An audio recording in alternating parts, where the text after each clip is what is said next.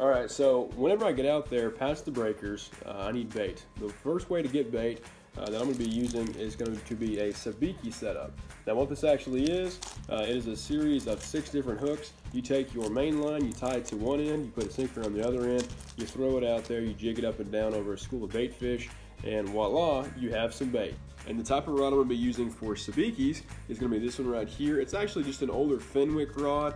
I use paracord right here on the grip because the grip is starting to deteriorate. It's an older rod, not really sure on the specs of it. I'd assume it's pretty light action. And this is a pin Peerless number 9. It's an older reel as well. It's spooled with 20-pound braid, and then I have a top shot of 20-pound mono. Now with that bait, you need a place to store it. Well, you can go back to the first video and I will show you how to make your own bait tube. And this is my bait tube right here. It works really well. Something I do like about it is whenever you actually pull behind the kayak, it doesn't drop all the way down and it doesn't float on top. It stays submerged to about 6 to 8 inches right below the surface of the water. So it's a good spot for you to monitor it, figure out where it's at if you're fighting a fish. So once you have your bait in your bait tube, then you can go trolling. Now for me on this tournament, I'm going to go ahead and have everything pre-rigged. I'm going to have several different rigs. That way, if I'm fighting a fish and my wire gets kinked or I get broke off or something, or I get sharked by something, I can very quickly just tie another rig, throw it back out there, and I'll be ready to go. So now for trolling for kingfish, what I'm going to be using is a kingfish rig. Now there's a lot of different types of kingfish rigs that you can find online. You can make your own, you can buy your own. For me, I'd rather make my own because it's cheaper that way and I have more control over the quality of what I'm going to be buying. Now for this, what I have is just a 50-pound swivel, and then I go to a 44-pound single strand coffee colored stainless steel wire. Now I want a 44-pound because it gives it some nice stealth, but it's also strong enough to be able to handle the larger kingfish and some of the wahoo as well. So then from the skirt, you go to your live bait hook. This right here, it's kind of hidden in here, but this right here is actually a 5/0. It's made by VMC as well. It's a 5/0 live bait hook. It is an extra strong, so it's a heavy duty wire. You want something strong enough to be able to handle those larger fish, but then also you want something small enough, just like the wire, to give you a little bit of stealth. Now from that, you go to your stinger hook, which right here, so you have a short section of wire with a couple haywire twists, and then you go to this VMC treble hook here. This is a 4X strong treble hook. Now how this rig actually works is you take your live bait hook, which is this one right here, you take that, you hook it into the nose of the fish, and then you take this treble hook and you hook into the back of the fish. As you're trolling it and a kingfish hits the tail, you'll have a better chance of getting him hooked because this, of course, will be hooked in the tail. And here's actually the rod setup that I'm going to be using for trolling. It's actually a Penn Jigmaster 500. It's an older style reel, but it's going to last a long time. It's really, really strong, and parts are readily available for this. Plus, you can pick this up on eBay for $20 to $30, so not really a whole lot of cost involved in that.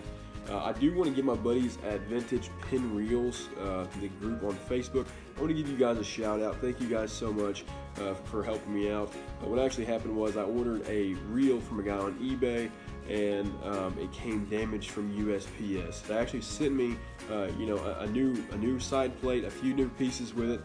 That way I could get my reel back into shape, get it to where it's operational again. So thank you guys so much for that.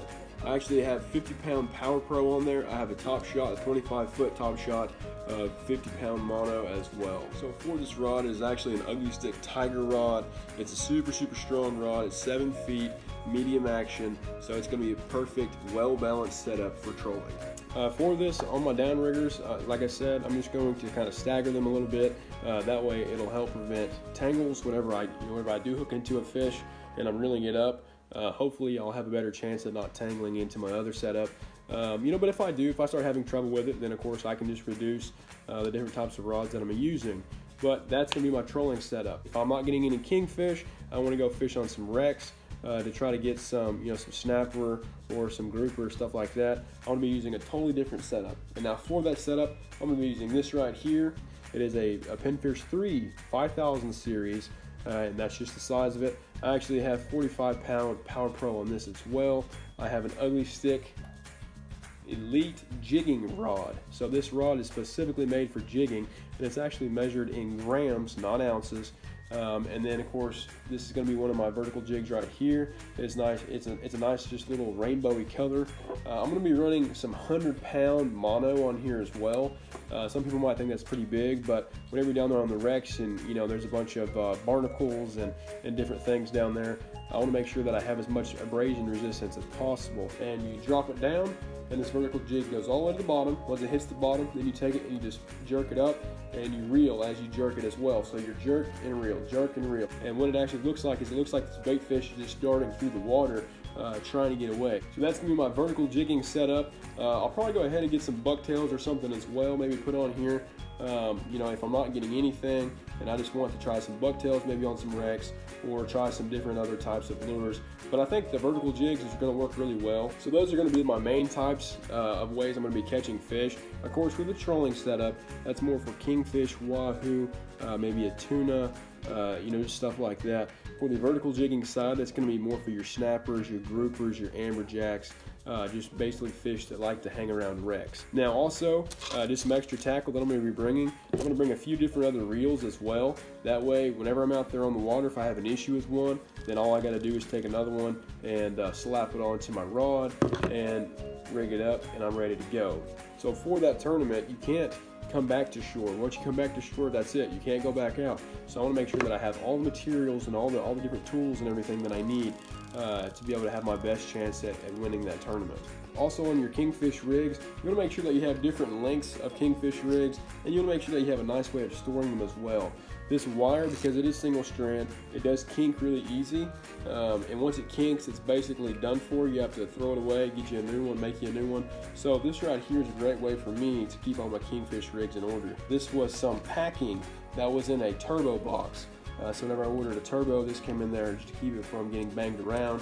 And it works really well. It floats, so if I drop it, you know, it'll be floating. And it's a great way to separate my different kingfish rigs without getting everything all tangled up, because I can take the treble hook and just hook it here in the top, take a rubber band, put around it just to keep these stable. And that way I have everything right there where I need it. I can look and see what size kingfish rig I have. I can put my bait up to it. That way I can pick the best rig for the fish. So it's pretty easy on what I'm going to be using. If you guys have any suggestions or anything for things that I should try, or if you guys have any ideas of different videos that I should make with this, please just leave in the comments. I'd love to hear it. You know, of course, I'm just going to be doing different videos on the things that lead me up to the kayak trip. I'm really excited about this. I've been looking forward to it.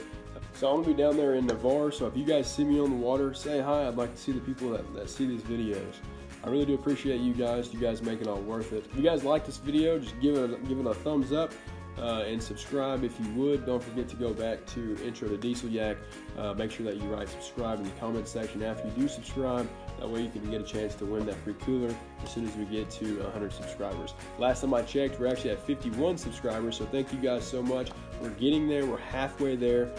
So just keep it up. Tell your friends, tell your family, tell your neighbors. Just put it on Instagram, shout it out from the rooftop, do whatever you got to do for us to get to 100 subscribers, because I guarantee you after we get that, there's another milestone, and you guys are going to love what you get then. So thank you guys. Remember, this is Diesel Yak. Keep it spooling.